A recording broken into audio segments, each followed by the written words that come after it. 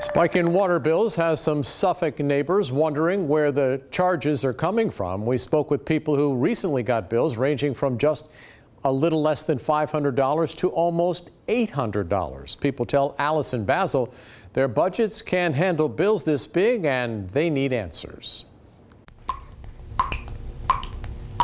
Watching every drop.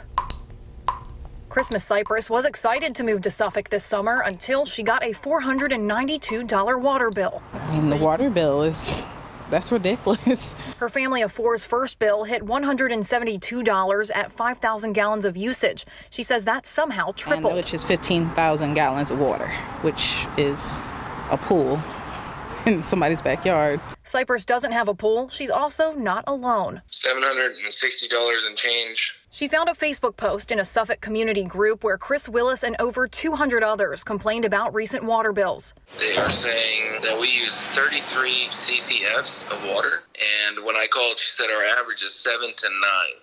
Willis says the city told him to check for leaks. He didn't find any. He's stumped how his family used 24,000 gallons of water.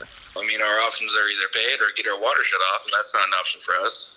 So we just paid it, and we're going to wait to see what our next month's bill is going to be. The City of Suffolk spokesperson says Public Utilities is aware of some marginally higher water bills due in part to more people working from home. The city says an average customer uses 5 CCF or almost 4,000 gallons of water and gets a $102 bill. They say a family of 4 averages 10 CCF with a $239 bill.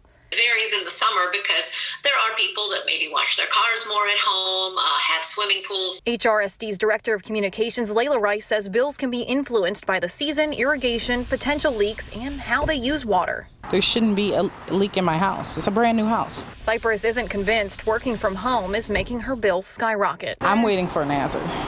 I'll pay my $172, but I'm not paying no more than that.